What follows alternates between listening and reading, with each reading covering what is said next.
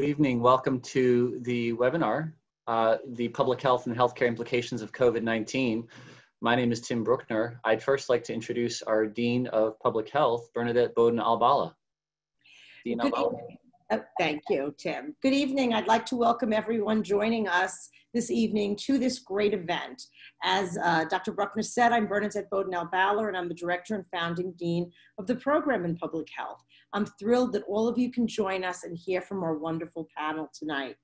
Tonight's panel on public health and healthcare implications of COVID-19 is organized by the Center for Population, Inequity, and Policy, a new center under the auspices of the School of Social Sciences and the Program in Public Health, which is focused on advancing research on socioeconomic factors that directly impact inequity.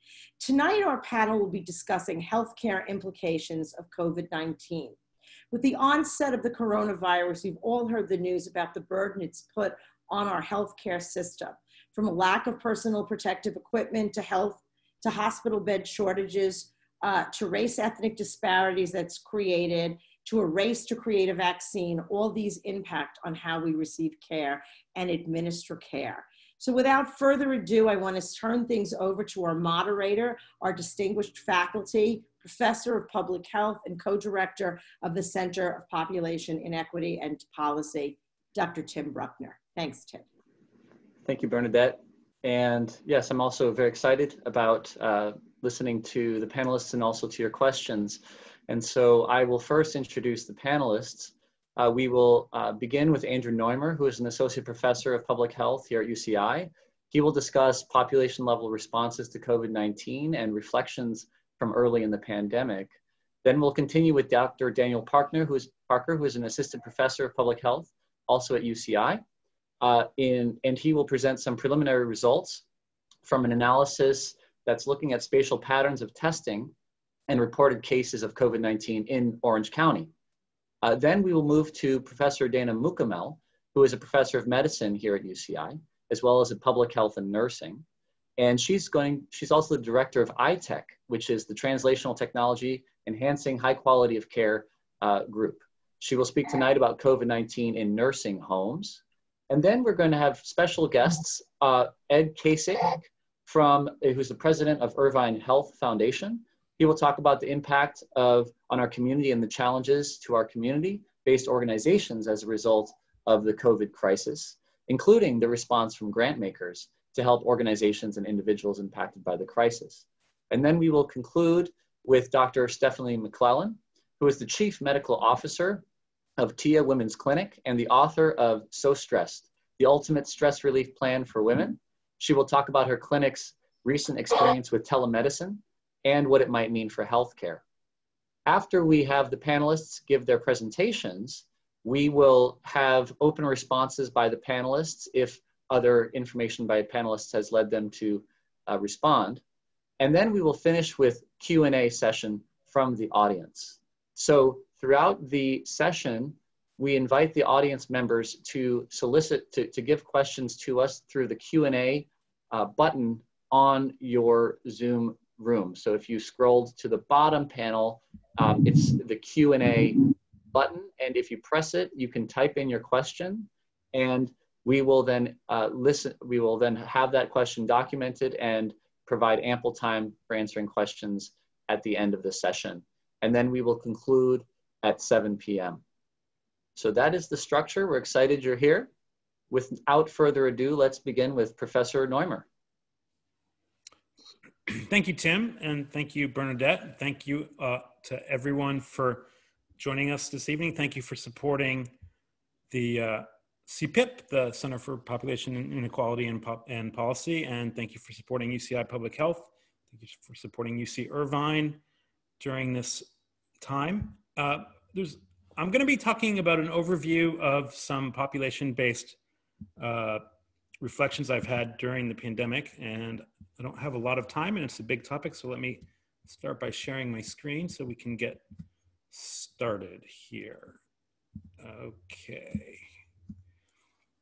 And I'm a medical demographer and epidemiologist, and I've been following this pandemic for quite closely for quite some time. This was something I tweeted in January.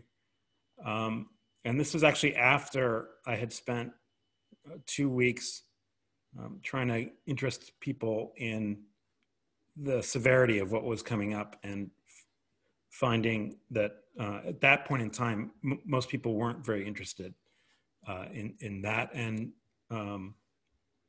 tried to explain to me that it was going to be a lot like a flu season.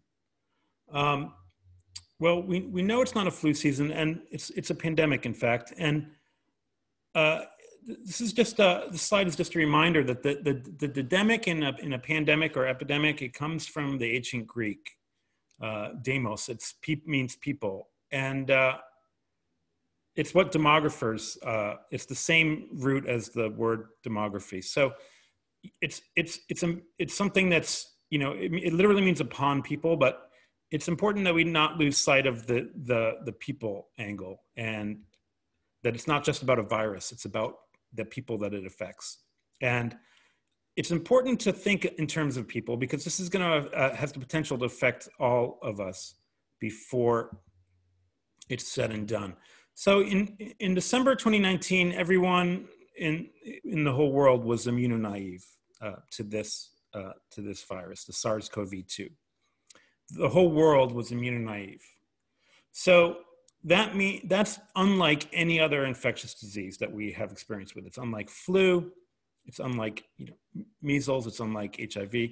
It's different, and that's going to govern how it affects us. And demography provides such a valuable perspective here, because a lot hinges on the denominator.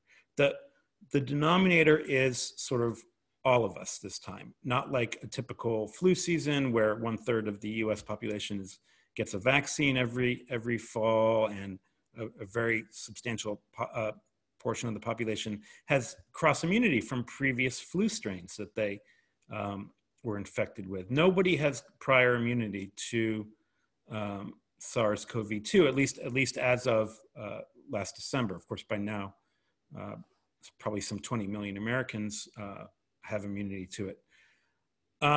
So the final size is gonna govern a lot, and the final size is simply the number of people who'll get this before it goes away, or before it becomes an endemic phase. And I'll say more about that in a minute. But there's going to be basically 3 stages of SARS-CoV-2 emergence to endemicity, and we're not going to be in this crisis stage forever. So I've acquired the moniker Professor Dark Cloud for my what I prefer to think of as realistic approach to the pandemic. But be that as it may, like, I'm here to tell you right now that, you know, we're not going to be in this crisis phase forever. We're in the emergence and pandemic phase, and we're here now. And we're going to be here for, you know, 12 to 48 months, I think, depending on many things. Now, I should say that a successful, safe, and available vaccine will interrupt this scheme, but as of, you know, right now, that doesn't exist. So let's just keep going. After that, there's going to still be COVID, but it's going to be like something that happens in the wintertime. It will acquire a seasonality after the pandemic phase. And then in the long run, I do expect that COVID will remain as just a nuisance disease, something that causes a common cold, like the other coronaviruses that we have experience with. And we saw in the 1918 flu, which was the first, well, we believe the first emergence of H1N1. You know, that strain of flu was the seasonal flu from 1919 until 1957. The 1918 flu didn't go away, it just faded away. It didn't disappear, it just faded away. So the same thing will happen with COVID-19, with SARS-CoV-2. It won't be an acute phase forever, but you know, a sort of a heuristic for when we transition from the emergent phase to the post pandemic phase will be when these 2 lines cross. the red line on top and the black line is, and that will be when the lines cross. This is something I tweet every day, once per 24 hours. This is called the mini model. The mini model assumes a 70% final size of the US population, with the infection fatality rate being the case fatality rate, the current death to case ratio divided by 10.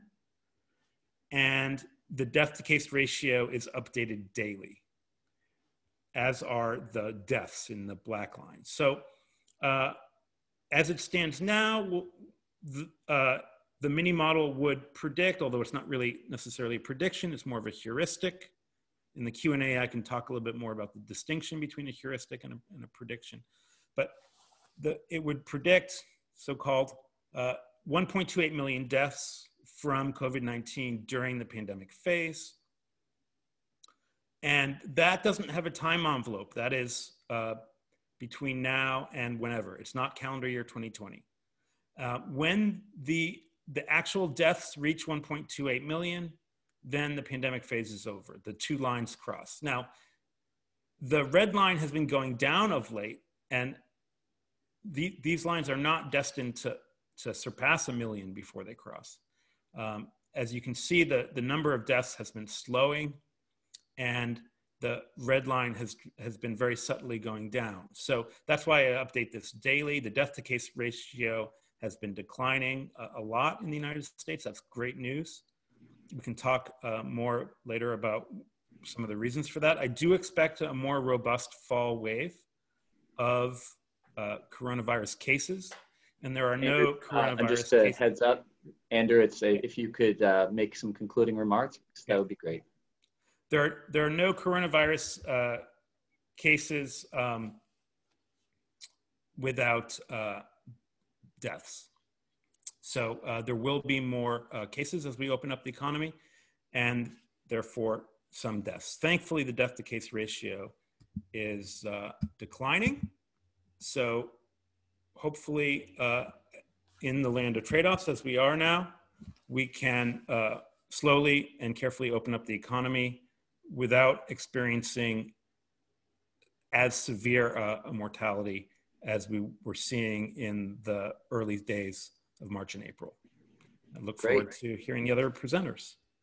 Great, thank you so much, Andrew. Appreciate it. And now we will move to a perhaps more local perspective for the 3 million residents of Orange County.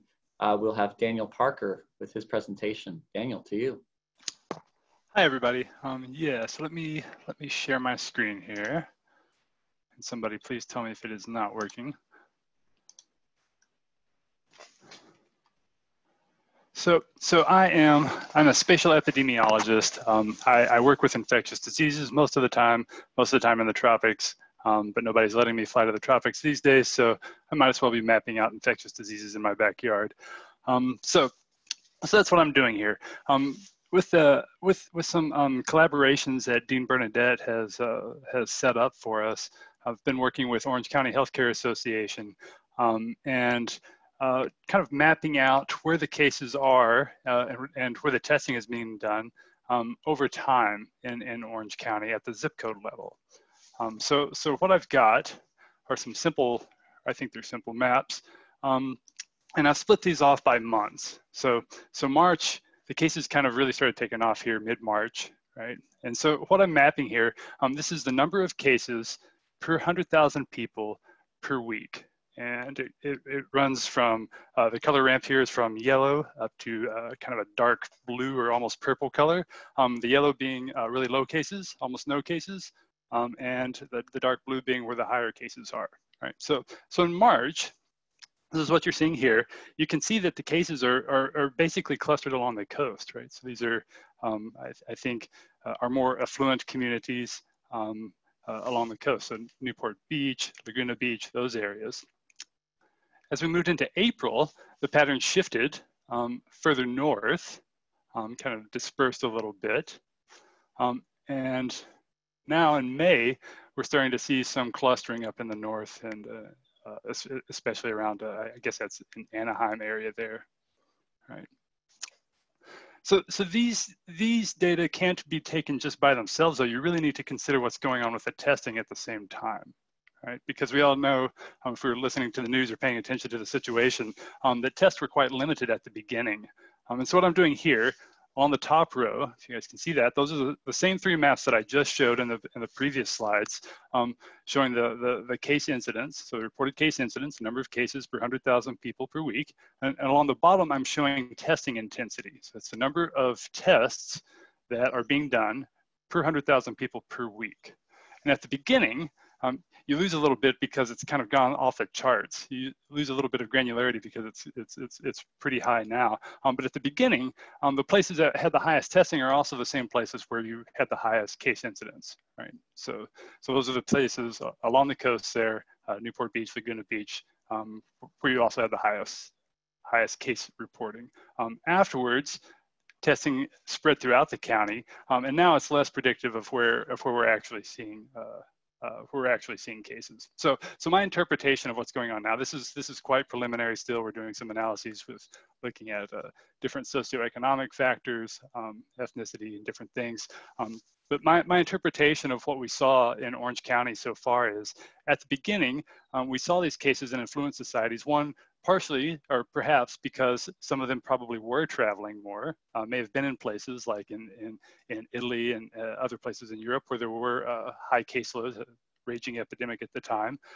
But also, access to testing was not homogeneously distributed across Orange County. So at the beginning, it's possible that people in those communities, the more affluent communities, were more capable of accessing testing. Right? And this can drive the dynamics. Over time, this has changed, and we're seeing it in our more population-dense, lower socioeconomic areas. And I think that's probably related to the fact that it's easier for people who are independently wealthy or working jobs like we do if we're in academia to stay at home and to socially distance. And when you're working in the restaurant industry, or if you're working in grocery stores or in shipping and things like that, you're less able to socially distance.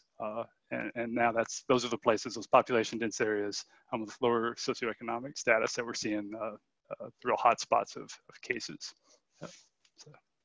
So that's what I have for you guys today. Great, Daniel. Thank you. Mm-hmm. Are you able to unshare your screen? Yes, sorry. Thank you. Great. So now we have the geographic perspective, and we move to Professor Dana Mukamel for her perspective on COVID in nursing homes.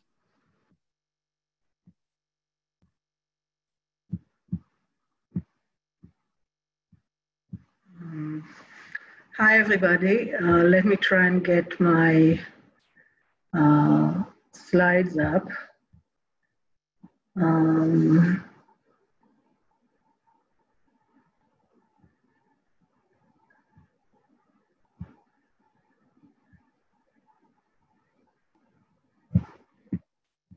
Does everybody see that? Okay. Well, I'm glad, and thank you for inviting me, and I'm glad to be here and share some information with you about nursing homes and COVID-19. I'm a health economist and health services researcher by trade. And as most of you probably know, nursing homes are really the hotspot for the pandemic. And there are really two reasons for that. I guess I should turn this into a full screen presentation. There are two reasons for that. One is that most of the residents in nursing homes are elderly. Most are above age 65 and 40% are actually above age 85. And they have many comorbidities. So they're obviously the high risk group for getting COVID-19. And on top of that, the second risk factor is the fact that they are living in congregate facilities. Most of them share rooms. They eat in congregate facilities. nursing homes really don't lend themselves to physical distancing. So even though nursing home residents, the 1.4 million nursing home residents in this country are less than 1% of the population, they are accounting for a disproportionate share of the number of cases, about 11%, and 35% of the deaths that we have from COVID. In May, it was estimated that we have 34,000 deaths and about 150,000 people who are infected, but this is really just in 700 nursing homes, which is about half of the nursing homes that we have in this country. But I do want to emphasize that these are data from the first 2-3 months of the pandemic, and the data are really lousy. We really don't have good data from the first few months. The reason I wanted to share this map with you is because all those states that are gray in this map, which is about half the states in the country, are states that did not collect, or at least did not share and publish information about COVID patients in their nursing homes, or COVID death in the nursing homes. So all the numbers that I quoted for you are sort of iffy. But since then, CMS, the Centers for Medicare and Medicaid Services, which is the federal agency responsible for Medicare and Medicaid payment, which regulates all the nursing homes, has issued regulations requiring all nursing homes to report every 7 days the number of cases that they have to the CDC, and that's starting June 1st. So now we actually have data that are published on the web and for everybody to see. And nursing homes are also required to report to the families within 12 hours of every new case of COVID, either of staff or residents. So, and we also are starting to see some studies.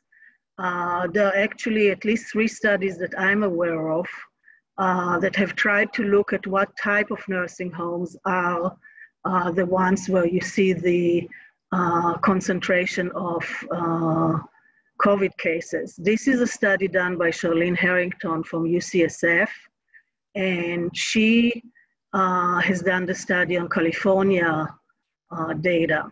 So what she's finding is that nursing homes where you have more staffing, and in particular registered nurse staffing, are less likely to have COVID patients. What she's finding as well is, and you might ask yourself, if you have a patient that, or a family member that you need to place in a nursing home, how would you know about their RN staffing? Well, there is a report card for nursing homes on the web, and those report cards report a 5-star rating for nursing homes, which is based on the staffing levels in each nursing homes. And that's also was found to be associated with the likelihood of COVID. So those nursing homes who do have 5 stars are less likely, were found to be less likely to have COVID cases. Not surprisingly, another thing that was found to be associated with COVID cases is the number of deficiency citations that the nursing home has had in the past in terms of infection control. So those nursing homes that have not been doing well in terms of controlling infections, any type of infections, obviously did not do very well in controlling COVID and were more likely to have cases of COVID. And larger nursing homes were more likely to have COVID. And that's explained probably by the fact that larger nursing homes would have more family members coming in to visits, would have more patients going in and out. So all of that makes sense. So this is a California study. The other studies that have come out have been looking at nursing homes across the country, and as one might suspect, they're also finding a connection to where the nursing home is located. So obviously, nursing homes that are located in areas where there is a lot of community prevalence of the pandemic, obviously they also have a lot of prevalence within the nursing homes themselves. So I'm going to stop here and let my colleagues continue. Great, thank you very much, Dana, appreciate that. We will now move to outside of the UCI faculty group, and we're going to go to Ed Kacic to discuss the Irvine Health Foundation's perspective, or his perspective from Irvine Health Foundation. Ed, to you. Thank you, and thanks to all of you who put this together for inviting me. It's a pleasure to be here. Thanks to those of you participating for spending a little time. I'm neither a public health expert nor a medical expert. Actually, I'm not sure what I might be an expert in, maybe nothing, but I'm going to talk more broadly about what we've seen in the community, and we being, me, our colleagues at the Irvine Health Foundation, and our other colleagues. You'll hear about a collaborative thing in a minute, but and this is beyond health care. This is healthcare, health related, and social service oriented stuff, because our community's got this interesting fabric. Many of you know this, but I'm going to say a lot of things many of you know, including I'm going to give you a brief reminder of what Orange County looks like. Obviously, we have large geography. You saw the maps. We've got about 800 square miles. It's oftentimes hard to get around. Last couple months, it's been easier to get around, but I'm not sure that's a good thing. Yeah, the reason isn't necessarily a good thing. We have about 3.2 million people, as someone mentioned, and a significant number of those folks work in industries that have been hammered by this COVID-19, service industries, hospitality, restaurants, small business, lots of those kinds of organizations. And additionally, even before COVID-19, we had a high proportion of poor people in this county. CalOptima, our county organized health system, is the health plan serving Medi-Cal and mostly Medi-Cal, poor individuals in the county, and it has 800,000 members. That's 1 out of 4 people in Orange County. Those people all qualify for CalOptima, have 2 things in common. They're all poor, and they're all legal residents. They're either citizens or legal residents of the United States. So actually, if I use 800,000 as a measure of how many poor people we have, 1 out of 4, it's undercounting, because not everyone is enrolled in our public plan. Not all are eligible. So enough about the demographics. A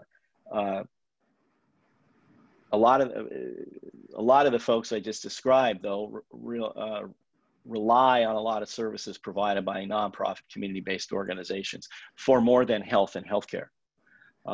They have other needs, so they may get their needs for a health plan met through the county system, but there's also a vast array of nonprofit community-based organizations providing all kinds of services, including healthcare and dental care, but also childcare, homeless prevention, homeless services, service for older adults, food, all kinds of things. This group has always had a shortage or a deficit of resources relative to the need and the demand for their services. That's been a given.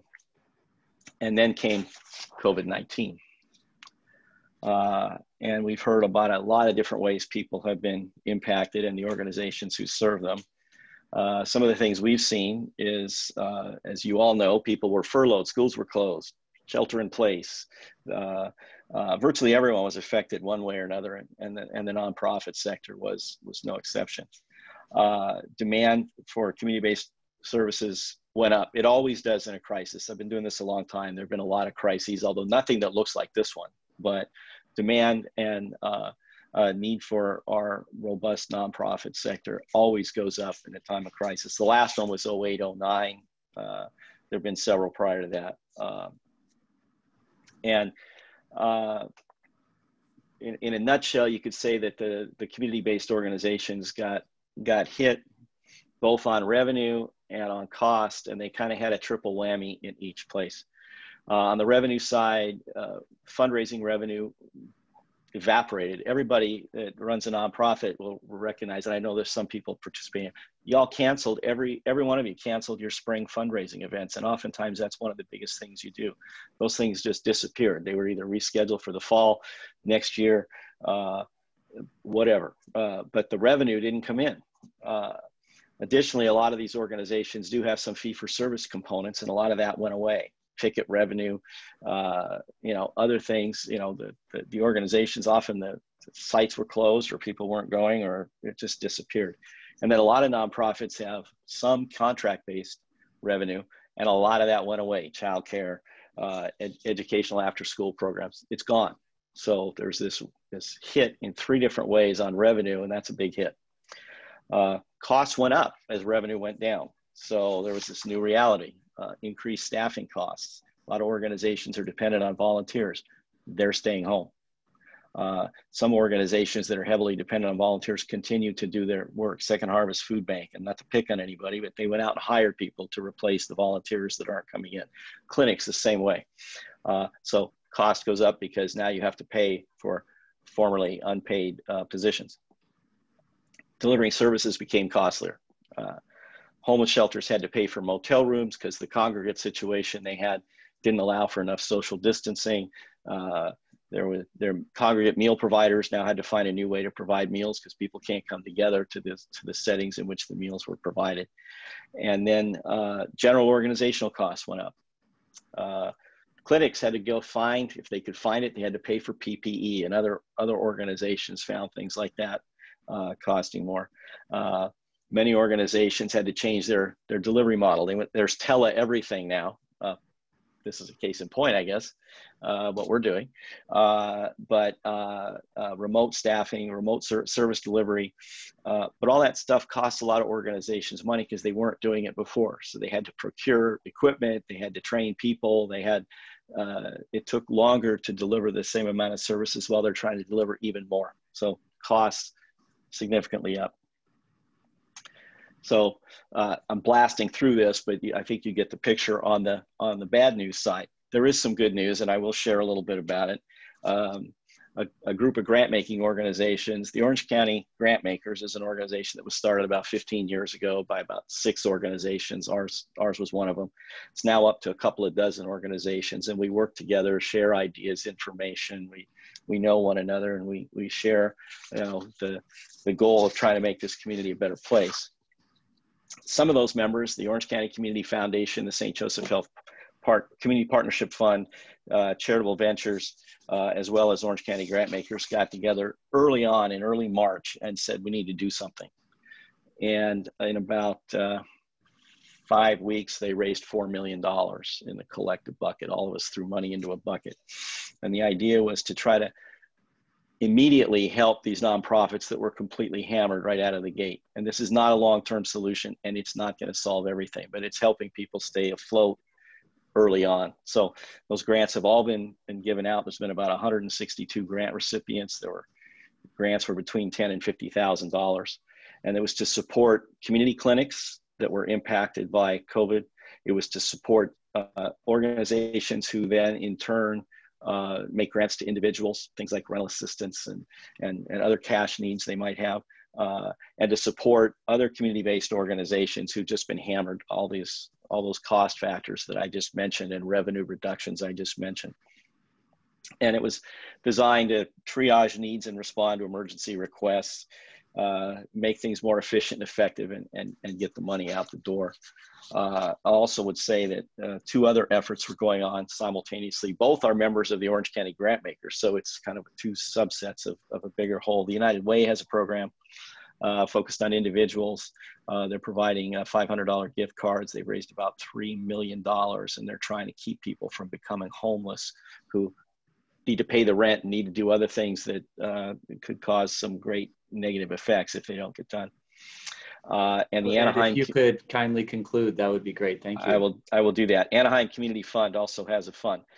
Last thing I'll say is that one of the things we are all working on is what are we going to do next? We collectively, the grant makers, because we're trying to build a more resilient, more robust, stronger, and more impactful community-based nonprofit sector, because there will be another crisis and they will get hammered again. So we hope we're going to take what we learn here, and maybe next time there's a crisis, it won't be quite so bad on the organizations. Thank you.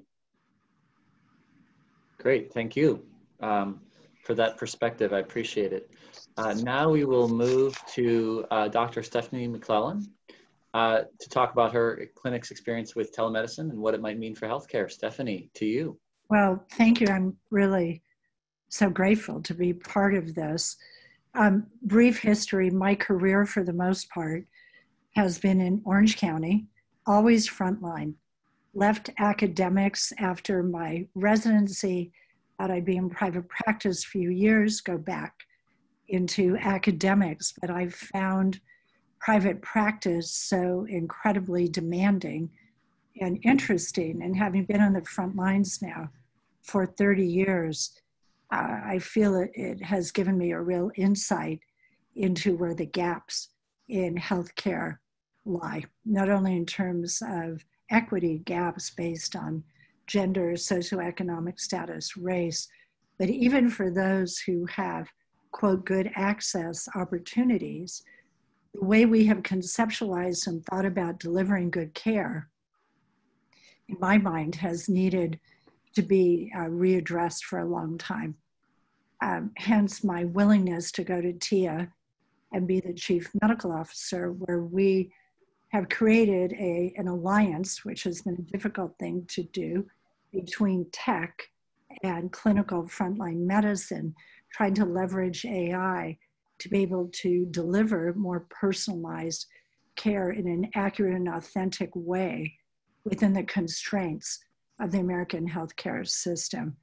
So TIA is based on this premise. This really challenges the way that American medicine is delivered in a very siloed way by specialty, which by its very design, even though we all share information via EMRs, we have very disconnected ways of looking at any chronic problem. And we are attempting, with some success, to rethink how we deliver care within a concept developed by Dr. Bruce McCuen a number of years ago, looking at psychosocial stress as a root cause of many chronic processes through his description of what he termed allostatic load. So we're trying to look at healthcare more on a group-based, what do women have in common? What do the elderly, veterans? Much of what everyone knows, what we had to do at TIA with COVID, and it was fortunate for us, in apropos to Ed's comment, we had the luxury of having a fully operational tech team in San Francisco. So even though our clinic was in New York, and that has been quite an experience, riding this roller coaster of COVID in New York from a frontline care provider experience. But now we have a fully integrated platform where people access us through our chat app. We have quickly pivoted to do most of our work on a URL model, but we still have our in real life clinic, where we now have unbundled, if you will, the Well Women exam, for which the Affordable Care Act afforded all women access. But I have said over a number of years, American healthcare pays for everything but thinking. But now we've been able to unbundle the exam, and we've bifurcated the thinking part of the exam to be a virtual online experience, and restricting the need to be in the clinic for those things that literally must be provided in real life. This was a very interesting thing since COVID started. And again, big shout out to both co-founders of TIA and also to the tech team. We pivoted and created a URL telemedicine product within 2 weeks. It is, quickly assembled, is continuing to be refined, but what we have seen is this incredible gratitude and satisfaction from the patients. Over half of our TIA members have used our virtual platform. We have seen a 400% increased use for behavioral health related concerns. What's interesting about that, and what surprised me when we opened the clinic in New York, and it's been open just over a year, our #1 diagnoses in a women's healthcare clinic that primarily has a younger demographic, the #1 diagnosis coming out of our clinic was anxiety followed by depression. So COVID has unmasked what I think has been an undervalued diagnosis, particularly in the young and healthy. And we have had to triple our behavioral health offering within a very short period of time. And luckily, New York City is such a resource-rich area. We were able to hire really amazing therapists in very short notice.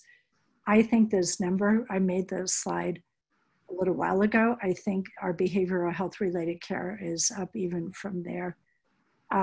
So where I think the opportunity is from COVID, not to be Pollyannish about this, because I've been too frontline too long to ever say always or ever say never, but I think we're going to learn a lot of things from COVID, and one of them is there is going to be a community demand for rethinking what services we offer and recognizing that we can do very complex things via telemedicine. And I put this in there to say we have a consolidated care delivery model where we are doing very complex things via telemedicine and restricting people's need to come to the clinic, which I think is going to have broad stroke implications for the elderly, well, actually for anyone. I think we're going to get better compliance because people will have better access. I also think that what TIA has shown is how shockingly unprepared we were for this epidemic on all fronts, whether we're talking about CDC leadership. Every big hospital system in New York was staggeringly undersupplied in PPE, protection for their workforce, and even, as was mentioned earlier, with our spatial map, testing was so almost non-existent. And at TIA, we made many of our decisions for intervention recommendations based on the symptoms. We simply could not get enough testing. Thank you. Stephanie, if you're able to wrap up now, that would be great. I did. I said thank you. All right. Thank you. Appreciate it. All right. So I'm seeing several questions come in. So for those of you that want to solicit ask other questions, please feel free to use the Q&A feature on the bottom of the Zoom window of your options. But before I get to the Q&A, I wanted to ask the panelists if they had any responses they would like to give. And I just go through the order in which the panelists presented. You can give me a thumbs up or a shake off, but you're welcome to respond if you like. Andrew. I really enjoyed hearing the other speakers, and I learned a lot, but I don't have any specific questions. I'm sure the audience has questions for everyone. Great. Daniel. Same here. I don't have other questions right now. Okay. Dana? Ditto. Ed? He's muted, but I think he is. Likewise. Okay, and then Stephanie. Well, two things. Thank you to all the other speakers. I learned quite a bit, but I do have a question for Andrew. So when you look at IgG antibody cross-reactivity for this virus, it only cross-reacts with SARS-1. And I'm wondering why, in your opinion, the clinical profile that we're seeing with this is so unusual in some ways. And I do understand that we were globally immune naive, but it seems like this virus has presented itself clinically in ways that were unexpected and not seen with SARS, even though the antibody recognition is very similar. Well, the cross-reactivity in an ELISA test doesn't really tell you very much about in vivo reaction to infection. So, I mean, that's just occurring. That's just having to do with the binding constant of the reagents in a plastic dish, really. So, I mean, and this is just, it's a different disease, and so it has some, it's some different clinical characteristics than diseases we've seen before. But, as time goes on, I think so that's basically my answer. I mean, as time goes on, one of the reasons the death to case ratio is declining is that clinicians are pivoting and adjusting to, what's different with this than other causes of respiratory distress. So I think the first instinct was ventilation, mechanical ventilation for people in respiratory distress. And what they're finding out with this is that in many cases, the best results are actually by trying to hold off on that for a little bit longer. And so, we're seeing better death to case ratios, and hopefully that will persist. Fingers crossed. But it's a different bug, and with a different clinical manifestation, and we're getting better at managing that. So I'm cautiously optimistic on that front. Thank Great. you. So it was terrifying in New York for exactly your point. People, especially the hypoxia, that was so disproportionate to the clinical symptomatology. And I think I've never seen the medical community as truly panicked as it has been trying to stay ahead of this. But I feel like maybe you're right. The mood, at least in New York, is a little bit of an exhale. So I'm grateful for that. Thank you. great. So I'm getting a few questions about face coverings and masks. And I wanted to direct this to Dr. Mukamel and to think about nursing homes in particular, because COVID clearly has not struck evenly across the age spectrum in terms of mortality. And Professor Mukamel mentioned that some of the 5-star nursing homes were less likely to have larger cases. I'm wondering about how you interpret that in terms of what are the protections that were put in place, if we could get some insight from that to inform what measures have been effective, because there's a lot of discussion about what's effective, and physical distancing has been argued to be effective. Face masks have been argued to be effective. Sanitation, cleaning surfaces.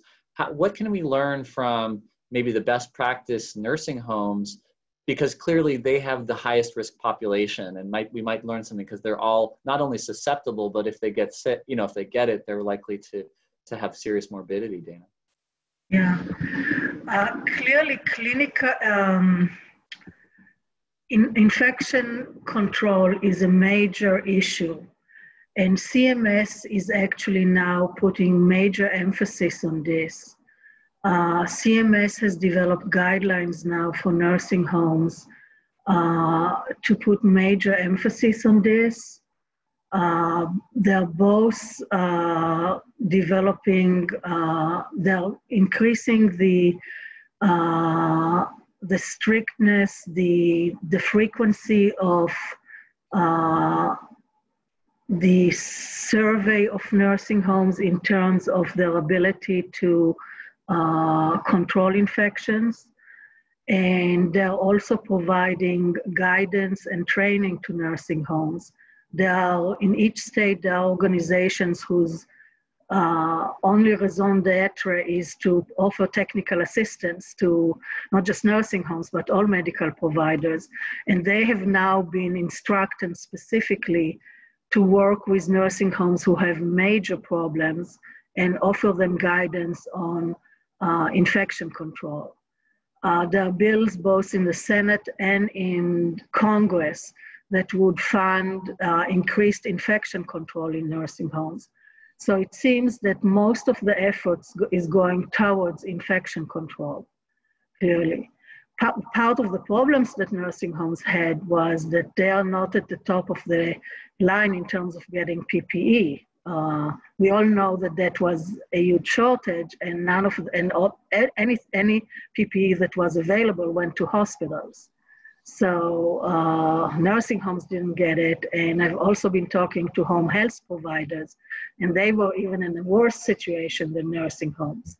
So the issue of physical separation, some nursing homes and some policymakers are talking about what is now being called cohorting, trying to get groups of patients who have COVID into either different parts of the nursing home or even using hotels and dormitories for the patients who do and the patients who do not. But there's really no magic solution. Great, thank you so much. So I have there's another question coming from the audience that relates to, I think this can go for Daniel. This question about the relaxing of certain restrictions in Orange County, and especially potential for this being a presidential election year, the effects of political activity, campaignings, demonstrations, and to contrast that, when I look at some of the images in Japan where everybody wearing a mask gets on the really crowded metro, and we don't necessarily see that many large flare-ups there, what can we take away? Do we anticipate that with increased gatherings, especially if there aren't masks, have we seen that geographically in the data, Daniel? Or would you anticipate that these hotspots would then spread? And if so, how would that maybe relate to what we think of as effectiveness of use of masks? So that's a really complex question. You're welcome. Yeah, thanks. There's no easy answer to that. I do think so. People being outside by itself is not the real problem, right? And part of the way to break transmission for this bug is through increased hygiene, right? So washing your hands, properly wearing a mask, things like that can cut down transmission by itself. So having gatherings of people, it makes me a little bit nervous. But if they're being careful, it's not necessarily a bad thing. I would worry more about big gatherings indoors. So if you have big gatherings indoors, no masks, lots of people touching everything, that's the worst case scenario right now, I think. So yeah, I do expect an uptick. I think people have a right to be out in the streets and angry right now. So I don't blame them. There are other health issues that they're concerned with, of course. There's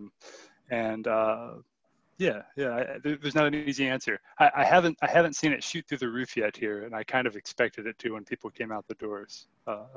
But it also hasn't gone down. It's not getting better yet. So hold on, just be ready. Great. So this question will go to Dr. McClellan. This comment relates to the increasing use of telemedicine that might be due to some relaxed regulations in terms of what can be, I'm interpreting that as reimbursement.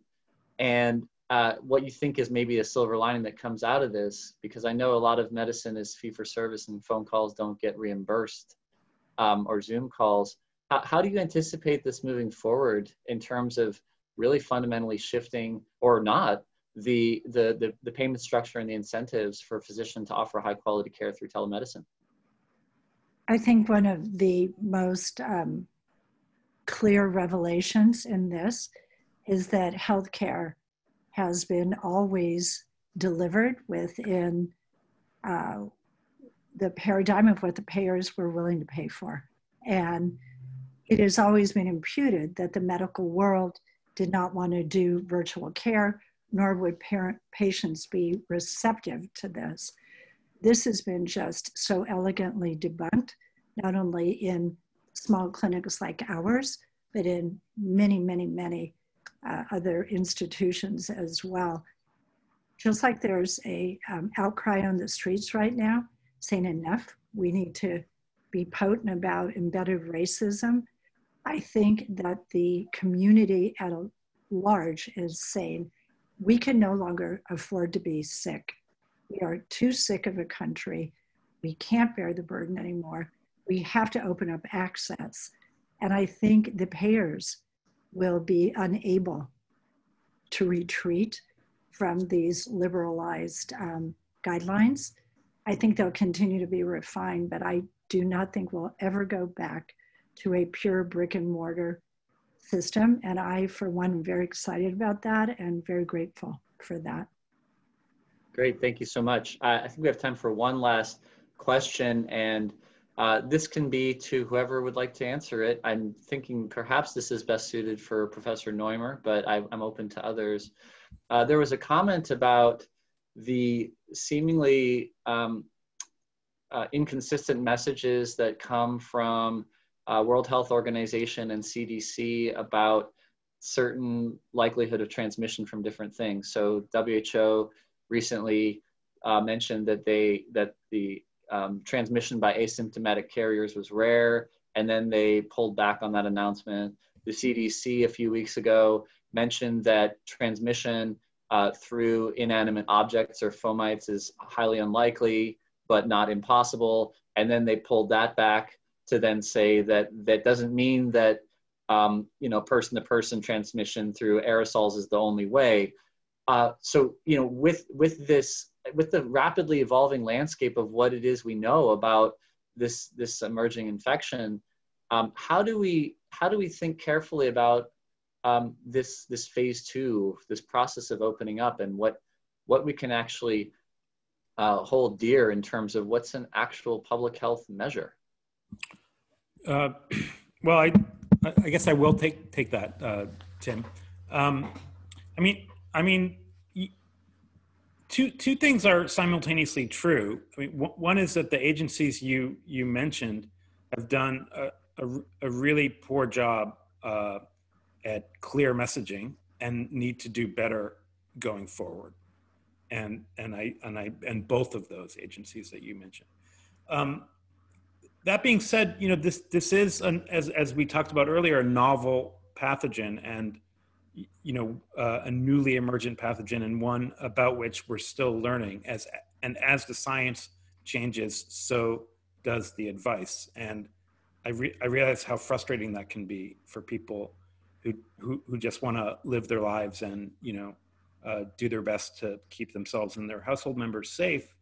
But things will change, and therefore the advice will change. And that doesn't absolve any responsibility from the first part of my answer, but it's just the nature of the beast. I've been saying from the start to wear a facial covering, mouth and nose, when you go out in public. And I've been saying that since before the CDC was saying that. I've been saying that since before the WHO was saying that. This is principally droplet spread. Cover your mouth and nose in public. It's the best thing that we all can do. It has benefits for everybody because it interrupts chains of transmission. It has benefits for you because it protects you. And the cost is trivial compared to the potential benefit.